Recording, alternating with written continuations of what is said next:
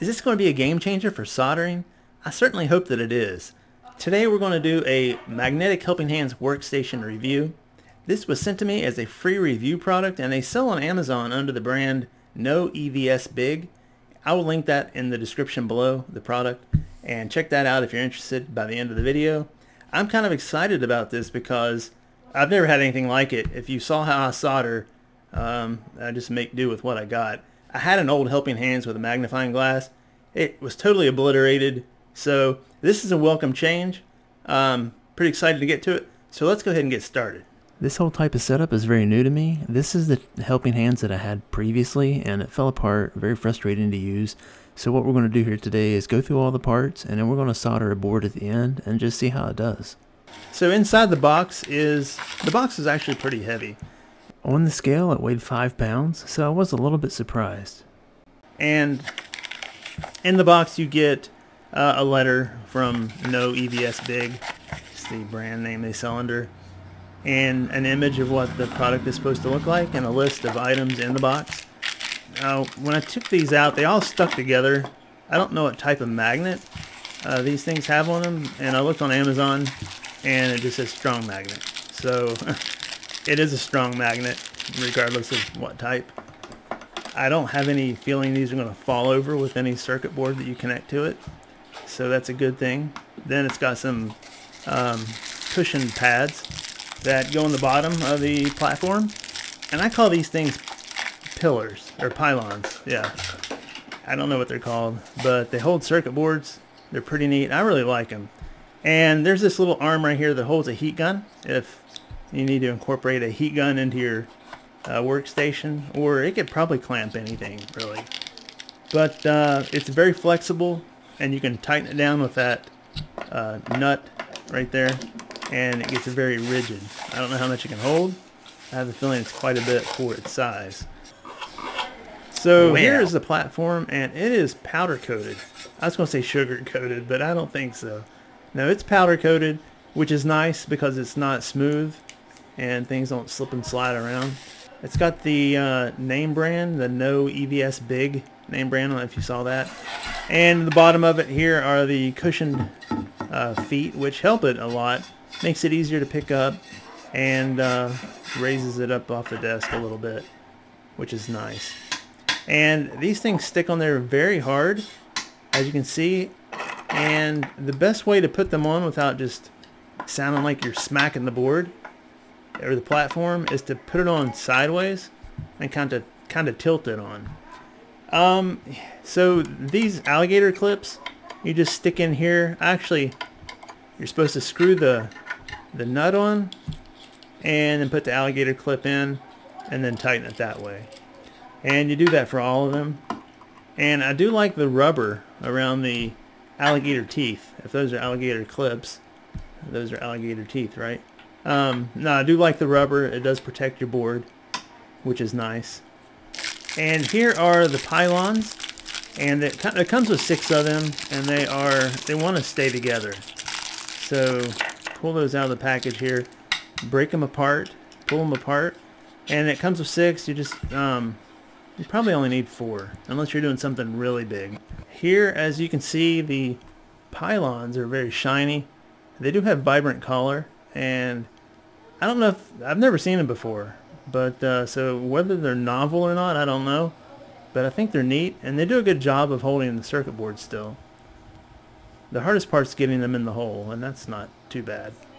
Yeah, so I like that, and it also fits an Arduino if you ever need to fix your Arduino. Alright, I have a 3-axis accelerometer. They're pretty small, so I wanted to start with that, and I'm going to clip them on here. Like I said, I like the rubber. The rubber does protect the board, especially the smaller boards like this right here, the smaller modules. And this would be really easy to solder. I didn't solder this one, but I went ahead and clamped 2 on there. That thing ain't going anywhere. So it is very sturdy. And the arms don't bend real easy.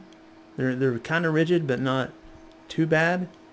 And you can see here, I can go all the way down them, and the base is a little bit flared out, which is nice. It's a nice look.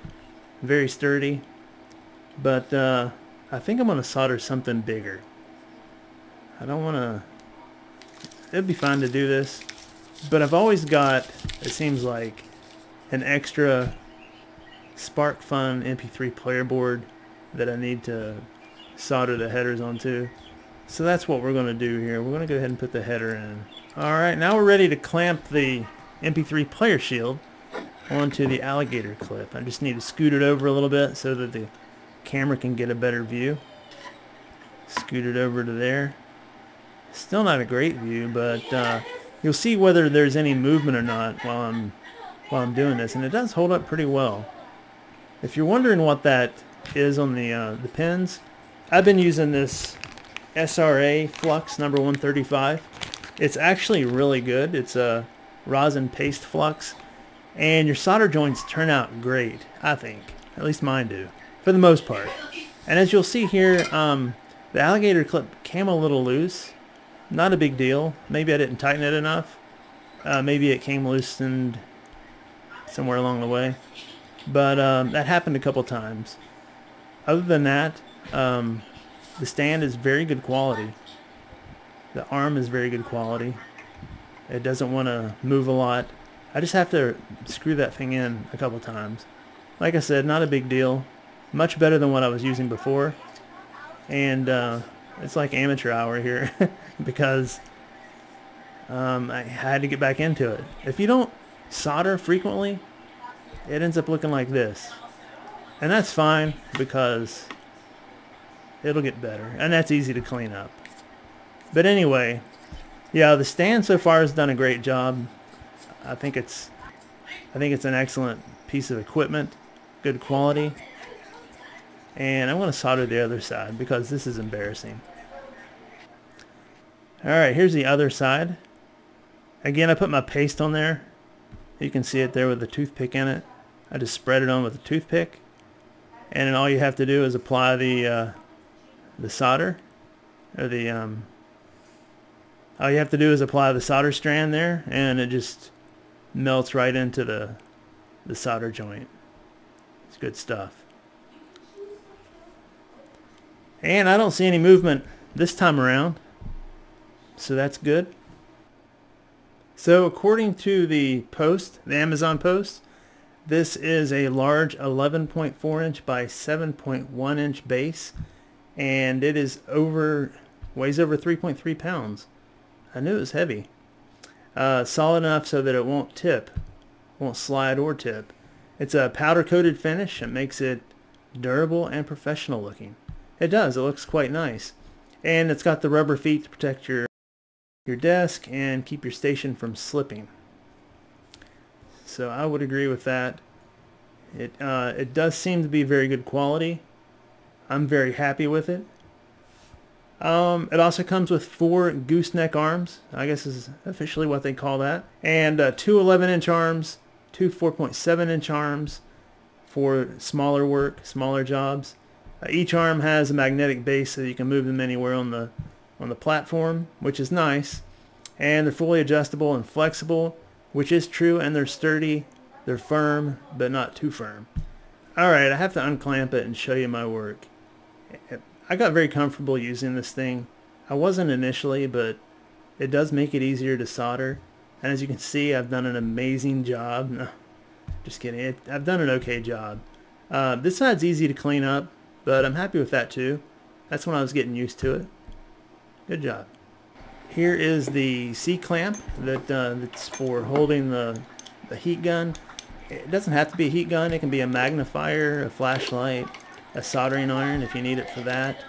But you screw it on, and as you can see, you can really bolt that thing down and hold something tight. And it's very flexible, like I said in the beginning, until you twist that screw there in the middle. And you can really tighten it up. It's got a very firm magnet on the base, so this thing's not going anywhere. And I've been actually pretty impressed with it. I do like this. I think I will use it. I don't know if for a heat gun, but definitely for something. Flashlight or magnifier seems like a good idea to me. But it's very easy to tighten and untighten. It looks great. And that C-clamp is actually pretty wide. And it's got a foam grip so it doesn't let go or slide. And it's very easy to tighten, as you can see, with one finger. And we'll put the soldering iron in there. I don't know why you would ever do that, but that's all I had available at the time. So here's my flexibility test. There's 3 points of articulation at the base, they're in the middle, and they're up by the C-clamp. And when you tighten that screw there in the middle, everything tightens up and you can't move it. But when you release it, then it's flexible at all 3 of those different joints, which I think's it's great. It's very good quality. So there's my finished product. There it is. I'm very happy with this. I will be using it, and you know, I think it's good quality. It's built nice. The alligator clips are nice. Yeah, I've been very happy with this. I didn't solder anything with the pylons or the pillars, but I look forward to doing that as well. Thank you all for watching. If this was helpful to you, be sure to like the video by clicking the thumbs up and subscribe if you enjoy this type of stuff. Also share it with somebody else who may find it beneficial, and I will see you again with another video.